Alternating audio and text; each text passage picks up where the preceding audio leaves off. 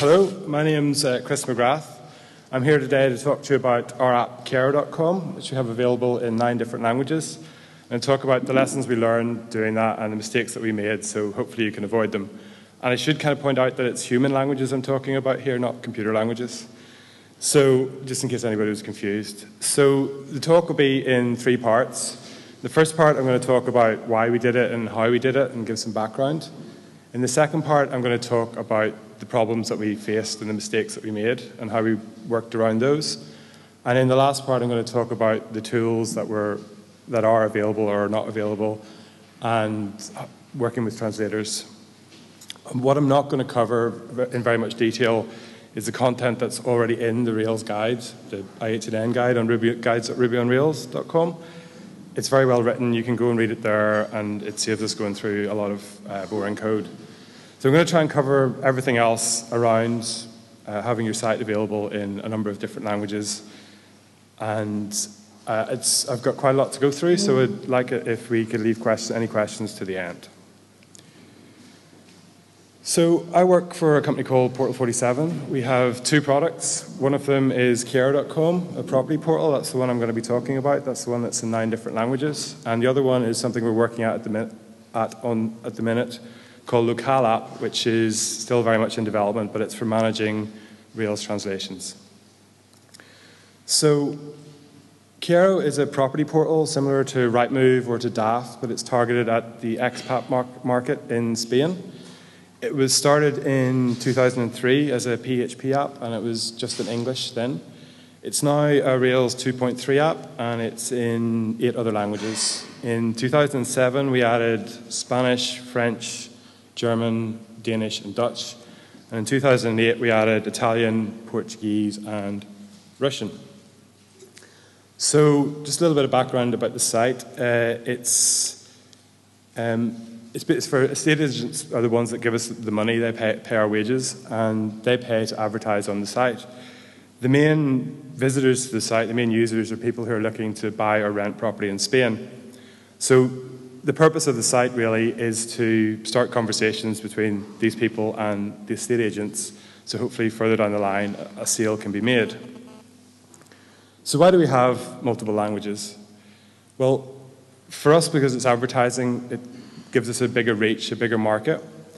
The more inquiries that we can send, the more conversations that start, the more chances of a sale being made eventually.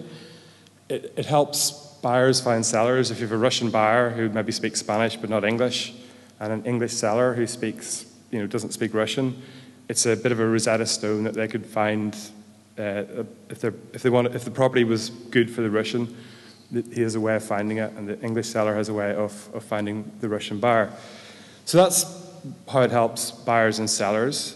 For estate agents, it's a competitive advantage for them. The people who, if they're trying to get a client, trying to get a property, they can point to the internet and say, look, we advertise in 9 different languages, and our competitor down the street isn't going to do that. So you should go with us. And we provide tools to help them translate the property descriptions, just standard stuff like close to beach or fitted kitchen, into any of the languages. So that's the advantage for estate agents. The advantage for us is it's a unique selling point as well. None of our competitors do this, so it's something we can use when we're trying to find estate agents, and it works very well for us. So that's all I'm going to talk about, the kind of whys. There's 2 steps to making your site available in a number of different languages. The first step is internationalization, and the second step is localization. I'm just going to define exactly what I mean by those so that we're all on the same page. So internationalization is the process of developing software that supports different languages, character sets, or sets of cultural dependencies without modifying the software. So what it's not is programming in a different language. It's not actually doing the translations themselves. It's using a set of tools to prepare your source code to be localized, which is the next step. So localization is the process of adapting software to support a specific language, character set, and cultural dependency. By cultural dependency there, I mean things like date formats, time formats, that kind of thing. And actually, language is a bad term because what you're actually going to translate to is locales. And you can see the example here. Locales are a combination of a region and a language. And you could maybe include, say, character encodings and things like that, but we've been happy enough with UTF-8, so we haven't needed any of that. So that's all the definitions I'm going to do. I'm just going to do a very brief, simple example of how you'd actually internationalize a site, just so that when we go through the further problems, everybody's at least knows the basics. So this is a very simple example. It's using the I18N gem, which is the default for Rails. And what you do is you replace the strings in your template here with calls to T, which is an alias to the translate method. And in the call to T, you put a key. And when that template comes to run, based on the current locale, it will look up that key and pull whatever the correct translation is out. So that works very well. And if you've got a variable in your string, like name here, then you pass it in as a hash with the key as the value. The default simple backend that ships with I18N, it uses YAML as the backend store. So you can see there how the translations would look. You can see how the variables are going to work. It's the same syntax as Ruby 1.9 strings. And you can see how it works in Spanish. And it works pretty well. It's fairly easy to do. And it works very well for us. What I want to do is a bit of a side note here. I mentioned a main alternative, which is getText. And getText uses the base language as the key, so it uses the actual string as the key, and it uses printf style %s variable substitution. So the original library that we used when we internationalized the site first was globalized, and that used the same stuff. That used the base language as the key and %s as the variable substitution mechanism. And we didn't really like that. We ran into problems with, long sentences were just horrible for keys. And if we wanted to change the base language, the English text, then we had to go and find all the translations for that and fix them as well. And that was a bit of a pain. I'll show you an example later of why we don't like the %s variable substitution format as well in a second. I'm not a big fan of the getText tools and the moment profiles and all that, because I think they show their kind of C-based heritage, and it's not, I don't like them. Your mileage might vary. You might like them at all. The reason people like getText over I18N, I've seen a few people comment on this, is really that they think that I18N is a bit too far, another level of indirection too far. So they want to see the text in the templates themselves. So you kind of have to decide yourself what's going to work for you. And I think the actual tools that ship with Rails now are built on top of I18N, but I'm not actually completely sure about that. I haven't checked it out myself, but it's something to have a look at if you want to. So I'll just do the variable substitution example now. This actually came from the site when we had globalize. So it was %s, and %s, comma, %s. And if you're a translator, how the hell do you work out what that means, or how you translate that? So we much prefer the I18N syntax. You can see what the variable names are, and if you need to rearrange them, which you might well do, I'll show an example of that later, you can do it very easily. And if you're going to hire a translator, you're going to have more of a choice, I think, if you're using this style, because it's going to be easier to explain to people what to do. I think with getText, you can do rearranging, but you have to do like $2s, $1s, if you want to change the first and second variables around. So that's why we don't like getText, but I thought I should really mention it for completeness. So the reasons we do like I18N, one of them is we do like that indirection, we do like the separation of the code from the content, and it makes it easier to reuse templates. We like that when you use dots and keys, it gives you automatic namespaces. So it's namespaced in the YAML, it's basically nested hashes.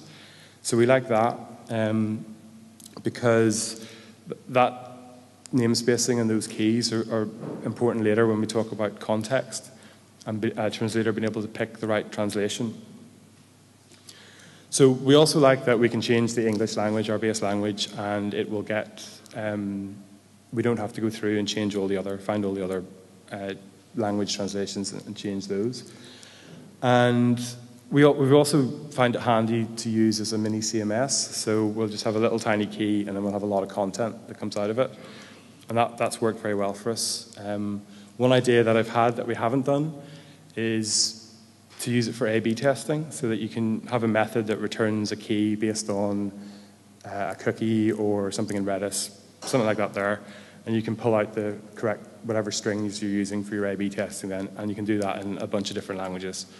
So that's just something that having that extra layer of indirection gives you. So that's all I'm going to talk about, the kind of the how now, and I'm going to move on to problems. So when we did our original internationalization, we made a bunch of mistakes, and I'm going to cover those now so that you can hopefully not avoid doing them and learn something useful.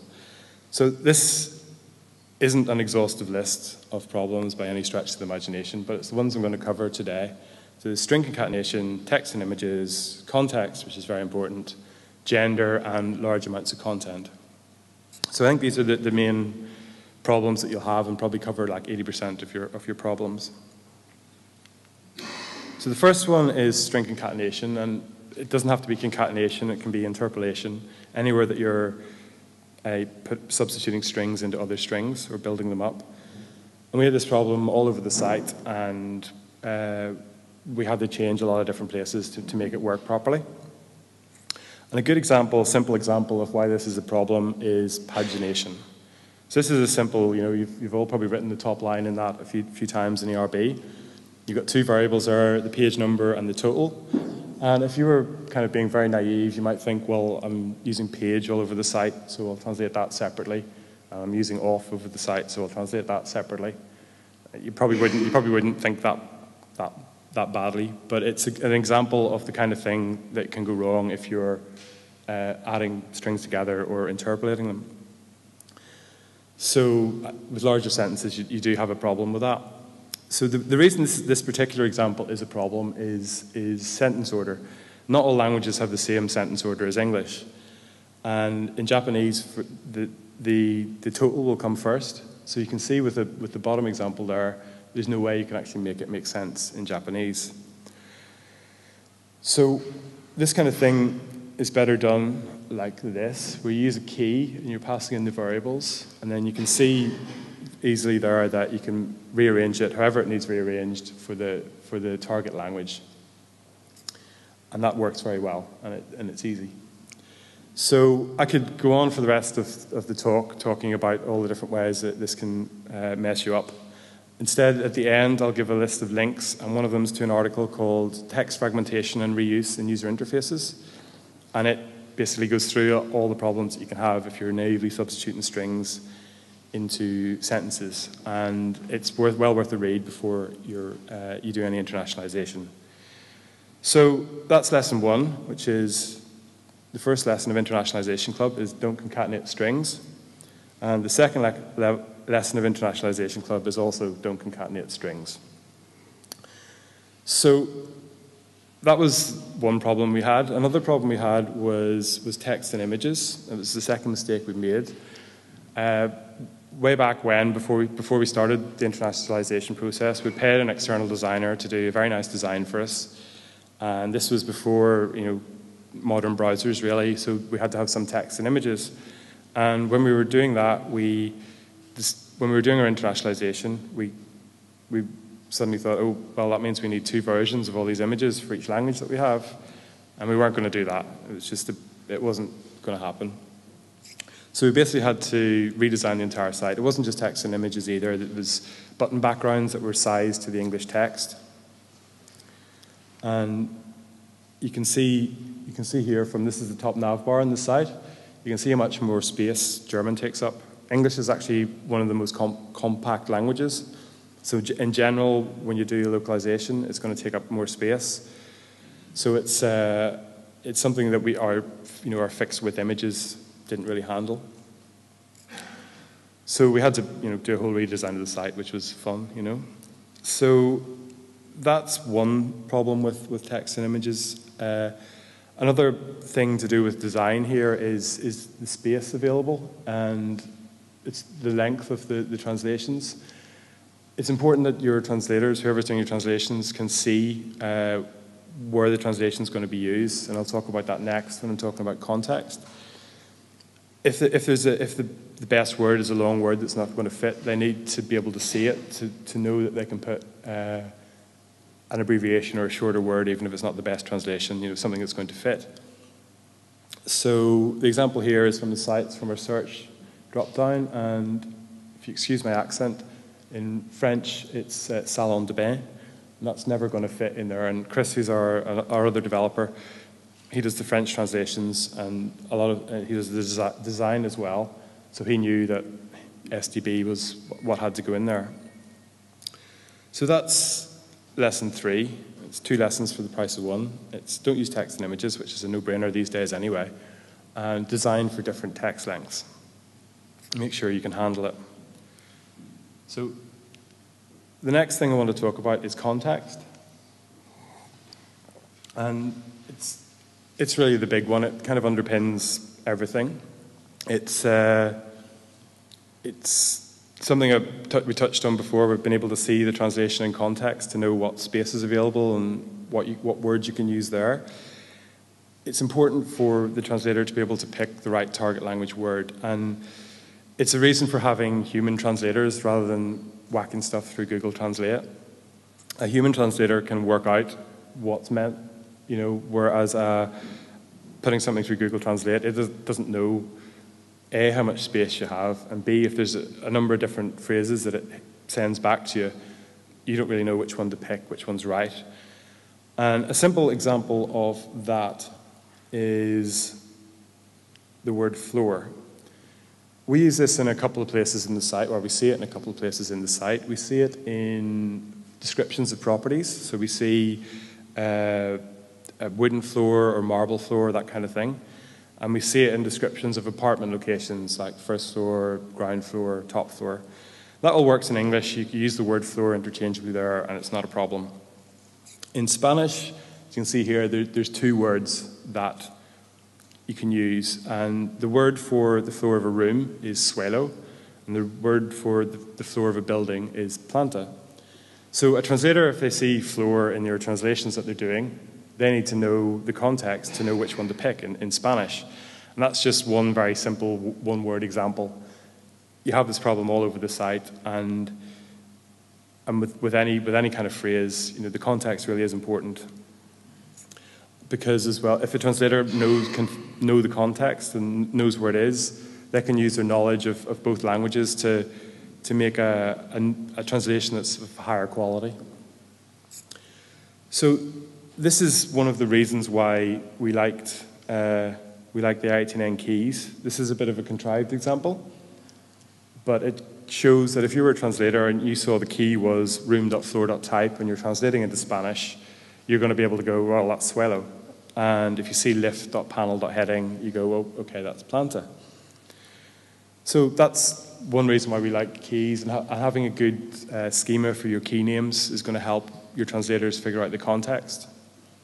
Another thing that can help is having a glossary. So if you were doing a flooring supply site, for example, and you're going to be using suelo everywhere, then you do a simple glossary for the translator that says, every time you see floor, use the word suelo. And okay, that's a very simple example, but if you have a very technical term that you need translated precisely, and you need it to be the same all over the site, then again, a glossary is something that you can use there, and it'll definitely help with context there.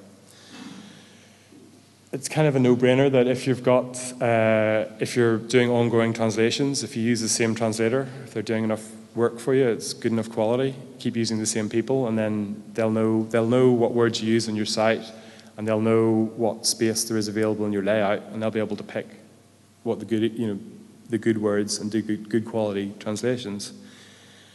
So a kind of ideal that I have for the app we're developing is on-page translations. And this example here is from another app called tufnik.com. So it's a web app that runs in kind of translator mode. You can see the words in context, you can click on them, you can type in the translation, and you press return, and in my ideal solution, you know, that gets sent off to our app and then magically appears in your Rails YAML files or whatever your back end is. And you can see how this really solves the context problem. You know, you can see stuff on the page where it's used, you can see what space is available. And it really is an ideal of the kind of interface that we'd like to have, I think. So it's something that isn't probably immediately obvious when you're talking about internationalization and localization, but context really is important. If you're going to, you know your site, you know what words are used where. A translator is coming in generally cold, so you need to have some way of helping them find out what the context is so they can do good translations. So that's lesson 4, which is make sure that your translators can understand context and find out where stuff's being used. So the next problem we had on the site was gender. And it's the biggest problem kind of we had after context. And because we use English as a base language, and in English you don't generally have to change the other words in a sentence depending on what noun you're using. With other languages you do, French obviously being the example. And a good example of where we have this on the site is property types. We have like 10 different property types, and we have a number of adjectives that we put together with those. And that works okay in English, but it doesn't work in French. I'll show you an example in a second. There's 2 real kind of solutions to this. One is to try and have a key for each combination of noun and adjective. And the other is to try and rearrange the sentence to get around the problem. So different keys works best because the translator can pick the exact right language to use. But obviously, if you've got too many combinations, it's going to be a combinatorial explosion, and it's not going to really work. So the example I'm going to show you is for, I'm not going to show you all 10 property types. I'm going to pick 3, which is apartments, villas, and townhouses.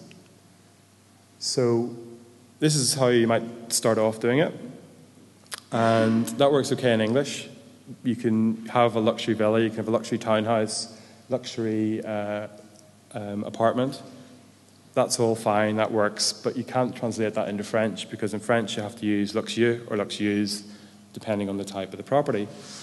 So the way around it is to build up your key dynamically. I've just shown a .key method here. You could use Tableize in Rails or something to generate your keys. And that, you can see then from the translations, that's all going to work, and that the French is using luxueux and luxueuse properly. And that's great, and it's manageable for us. We have like 10 property types and 8 adjectives that we combine them with, and not all of them combine. You don't have new land or luxury commercial property. So it's just about manageable, but when you have more or you have words combined in a sentence, it's not really going to work. So back to this was the original %s, and %s, comma %s, complex sentence. And it's actually a bad sentence anyway to translate because it's even with having the variable names doesn't really help because it's you're not going to be able to do the gender correctly in different languages. And you can see it's a substitution problem as well, concatenating things together basically.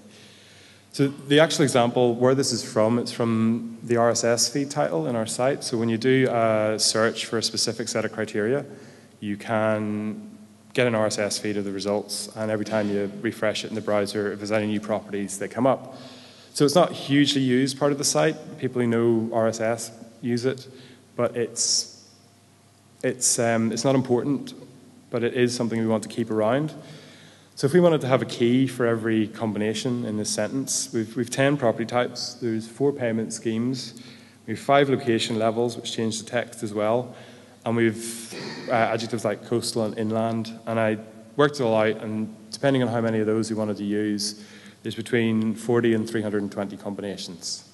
And for RSS property feed title, we're not going to translate it 320 times or even 40 times in 9 different languages on the site. It's just not going to happen. Like, it's not going to do it. So the way we worked around it was to realize, well, it's a title. It doesn't really need to be a sentence as such, so we can rearrange it. And this avoids the problem, and it's actually easier to scan in your feed reader. So it's plural property group name dash payment scheme title dash location name. And that worked in this example because we could turn it into a list. And when Chris was doing the French translations, that's how he works around a lot of the gender problems that we have by just essentially making things less of a sentence. So that works okay for us. It's not ideal, but it's good enough for us at the moment anyway. If we wanted actual French, proper French sentences, we're going to have to look at another solution for that. One thing I came across when I was researching this on GitHub was a library called Genderize. And that had a way of having your translations, having your genders in the actual string, so you didn't need 10 or 20 strings or however many combinations you needed. So that actually it supported masculine and feminine, which is fine for French and Spanish, but it's not going to work for German because that has 3 genders. It is neuter as well. And then Swahili actually has 8 genders, I found out. And Cantonese has 1, thankfully, so that's easy enough. So that's really the next lesson, is to try and avoid complicated sentences. It's, I suppose, a general principle anyway of not having big flowery prose on your site, but the less there is there to translate, the easier it's going to be to translate. So that's lesson 5. The next lesson is, or the next thing I want to talk about is large blocks of content. And it's things like emails and terms and conditions and help, that kind of thing. And the first mistake we made when we did this was we went through our templates and we translated each individual sentence on their own. And that ends up being a concatenation problem as well as a context problem. So it didn't really work. So the second thing we did was the original Globalize and Rails now supports having the locale in the template name. So if your current locale is Spain ES and you have a .es.html.erb, it will pick up that template and use it instead of the base language key one. So that is okay, and it kind of works. But the problem we have then is getting the content that's in our files to the translators. We use HAML, so we don't really want to have to explain HAML and keeping indentation right and all that to the actual translators. We don't want to have to give them access to our source code. And if you're a developer and you're saying to yourself, well, I have to copy this template 9 times, obviously warning bells are going off in your head going, well, I have to change it in one place, then I'm going to have to change it in all those other places.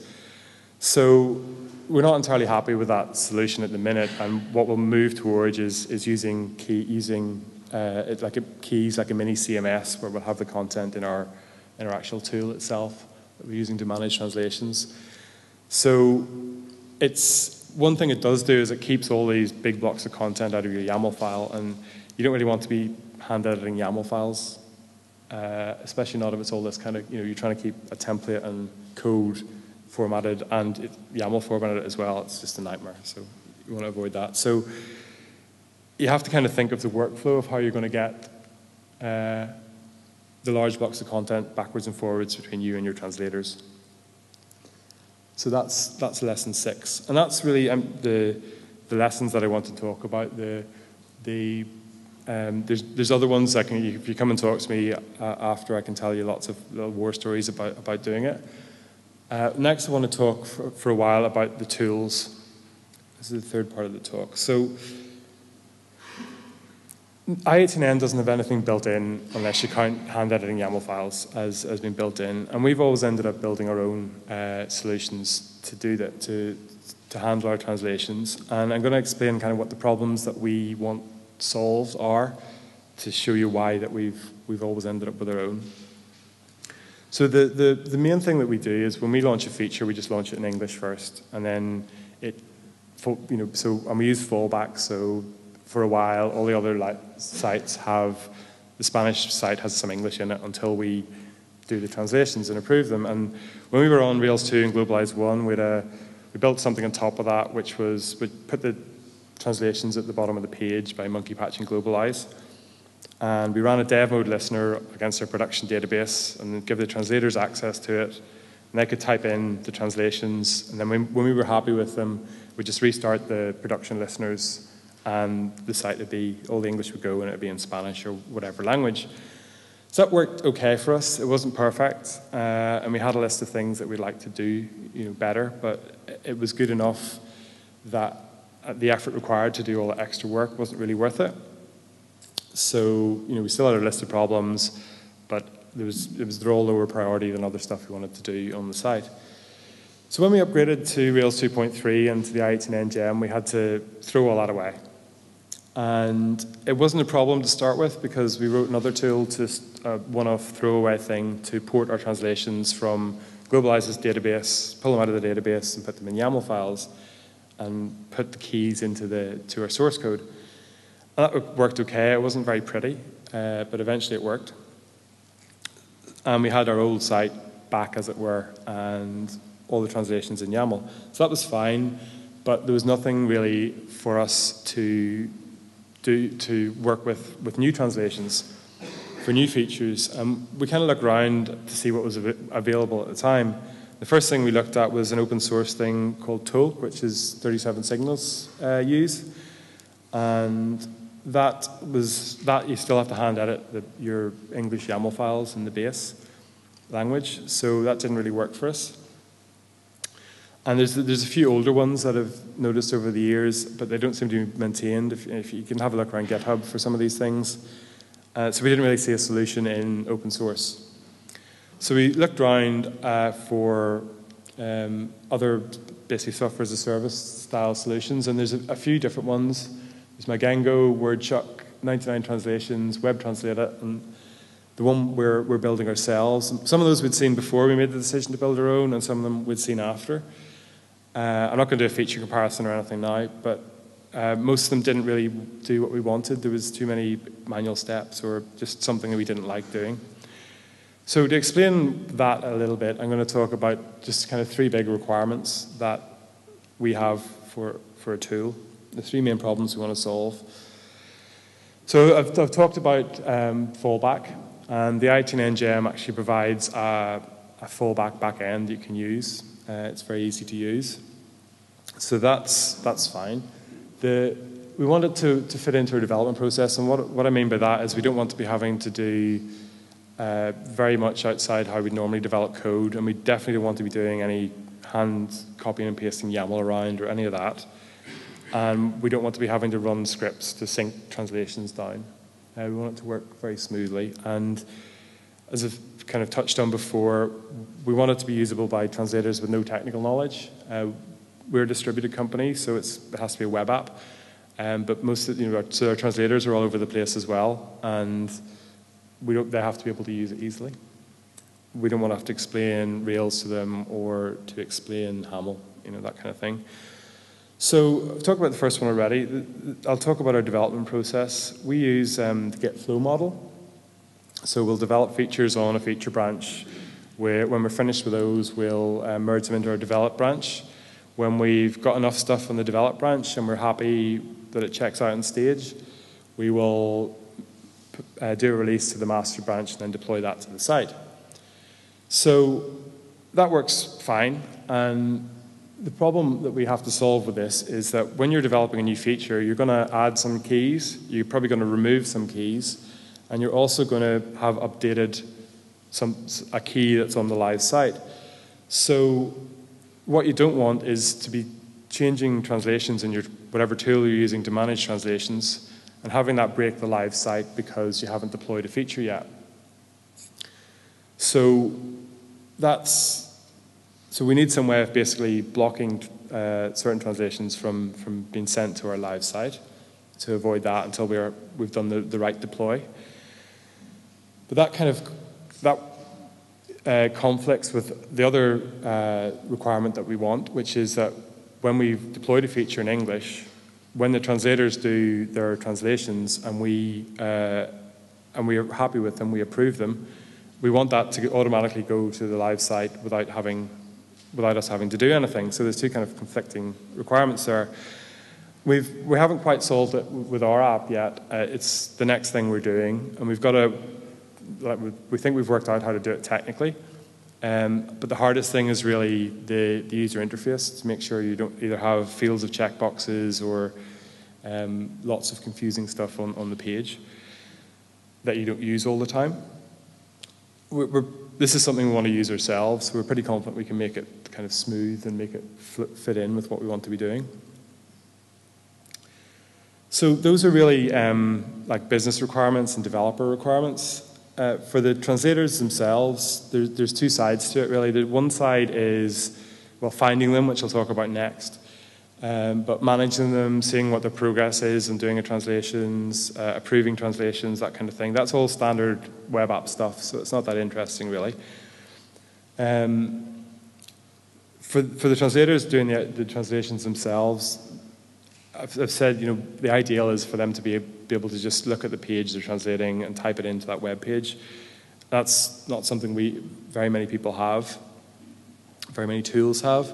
So we want to add in other ways of helping a translator find context, like where specific keys were used, what URLs, what paths, what routes even maybe. So that's a bit about tools. It's a changing landscape. There's a lot of different requirements because it really depends on how your development process works and whether you're happy releasing English versions first and having it fall back. If you weren't, then you might not have the same requirements as us. So I think there'd be more solutions over time. But that's lesson 7. Think about what the requirements are and make sure that the tools you pick and the tools you use fit into your development process. So next, I'm going to talk about finding translators. So the important things to think about when you're going to go and try and hire some translators is how good quality you want. That's one thing.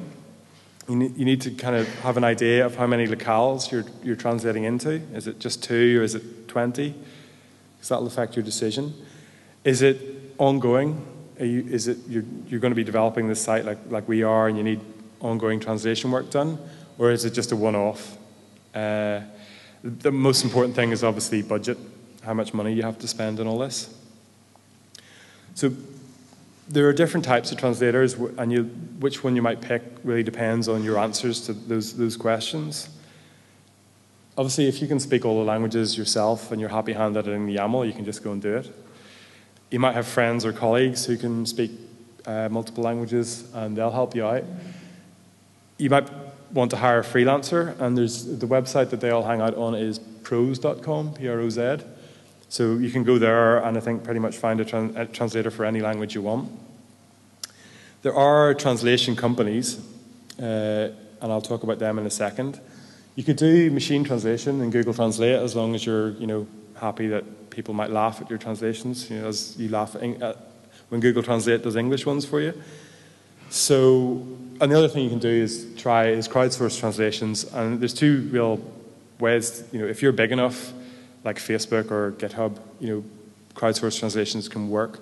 Or if you're small but you're prepared to be patient and find a customer who wants it in their own language and they'll do it for you, that could be a way of doing it as well. So you have to decide kind of where you are in this made-up graph here. The LSPs are translation companies. They are language service providers, and they're kind of traditional kind of enterprise-y companies that the kind of people you'd hire if you wanted a printer manual translated into 50 different languages. And we looked at those when we were looking at tools, and they wanted like $10,000 up front and us to be spending $3,000 a month with them. So really it was kind of out of our league, and they weren't interested in us below that. So I think a lot of people here are going to be not wanting to spend that much money on having translations done. So kind of software as a service solution is probably what's going to work best for kind of Rails and Ruby applications, I think. And like I've said, keep an eye on what tools are out there because it's a changing landscape. We don't have freelancers on that slide, but if you hire a freelancer, a lot of them use a system called Trados. And it basically is, you can send them, if you're doing a one-off project, you send them a text file full of strings. They'll import them into Trados, do their thing, and send it back to you translated. And that could work very well if you are doing a one-off thing. And the way they tend to work to what that software gives them is, it's called a translation memory. So every translation they've ever done is stored in there. So when they get your file, they'll just run it through that, see what matches, and then make sure that it works.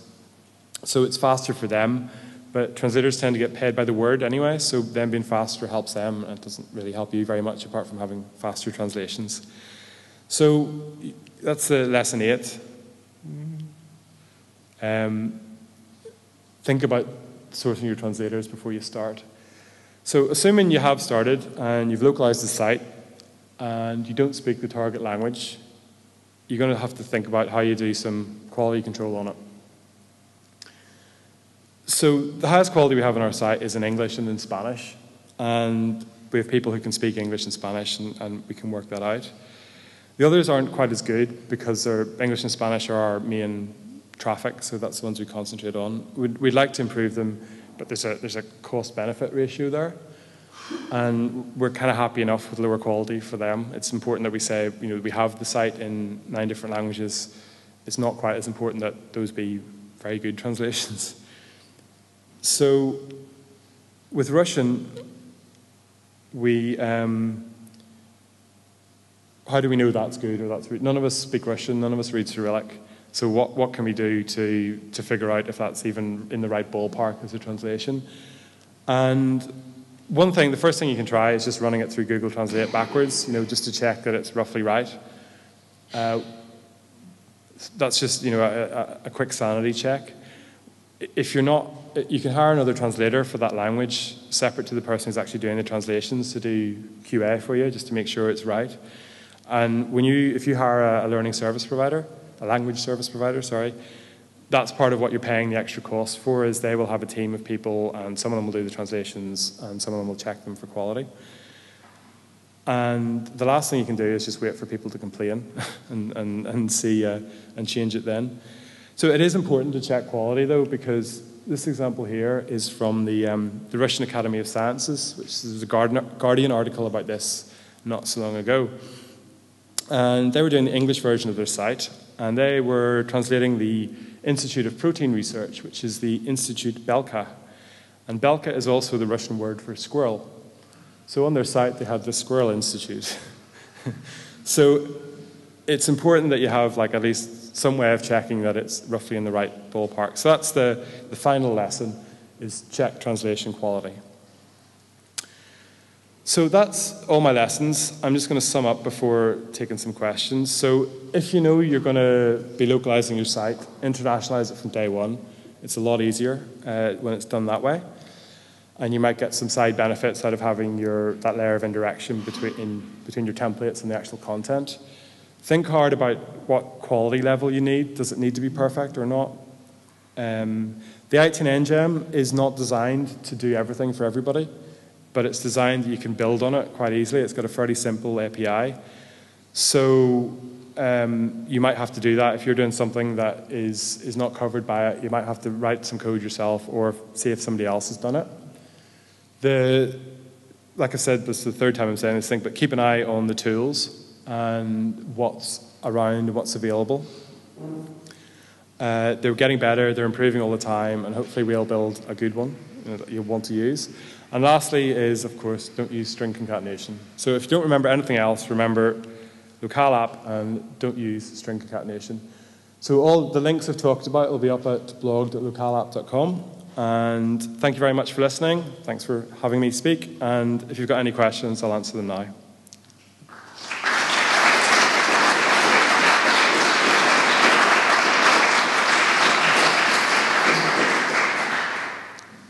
Yep. Can you go back one slide? Yep. The first thing is just an annotation from home pane. The first one is very important. Yeah.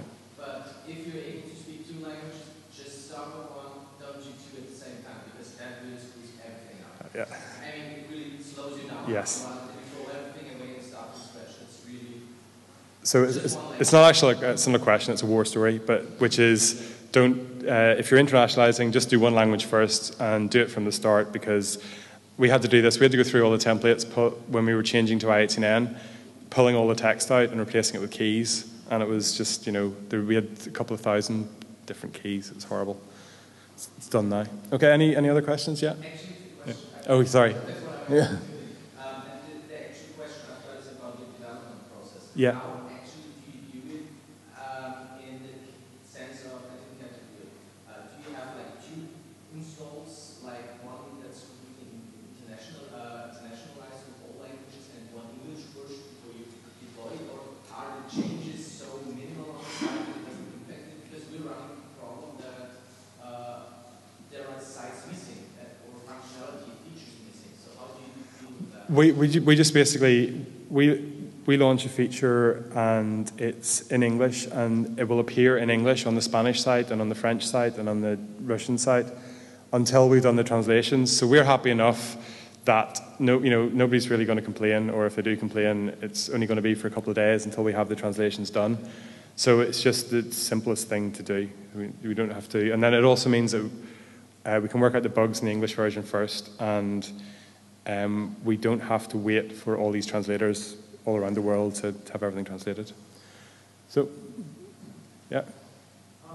Your presentation talks a lot about language translation. Yeah. In terms of internationalization. Mm-hmm. Obviously, countries have different functional Yeah. requirements. Right. How do you deal with that? Do you mean functional requirements? I'm not sure what you mean. So when I say functional requirements, so in terms of internationalizing, you can create instances and Right. duplicate them from different countries. Yeah. And make the functional changes that are different between those code bases, or you can actually have multiple code bases. Yeah, so the question is about having multiple code bases or one code base, and that's really, in the definition of internationalization, is making your source code,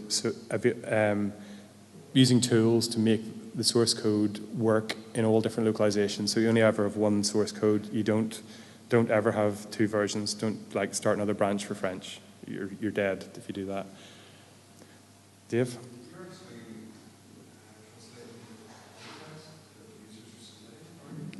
Well, the agents can submit, if they submit a feed to us, they can use, most of their systems have little checkboxes for near beach, that kind of stuff. And they send that through in the feed, and we automatically translate that. And we also give them tools if they just want to type in the text to do that. So that's something we'll probably offer further down the line is doing automatic translations, that kind of thing. Yes. Do you place markup in your translations? For example, if you want to put a link into another sentence or a style, certain words? So the question is, do we put markup in the translations? And the answer is yes, we do in some places. Yeah, in general they are. I mean, most of them, especially ones that are doing web translations, are okay with HTML and probably even ERB if we wanted to use that, because they're probably used to translating PHP apps as well. So they're generally okay with a little bit of technology. Yep. Just wondering what you do about routes and Right. internationalizing. We don't at the minute. We use subdomains to decide on what the locale is, so es.chiaro.com or u.chiaro.com. Our routes are all in English, and then what we do, when you do a search, we don't have a query string. We have basically it's a browse code. It's just a little code that's basically all the search parameters squished together, and we put localized text after that based on what the code is. So, okay, I think that's my time up. So thank you very much, and I can drink tonight now.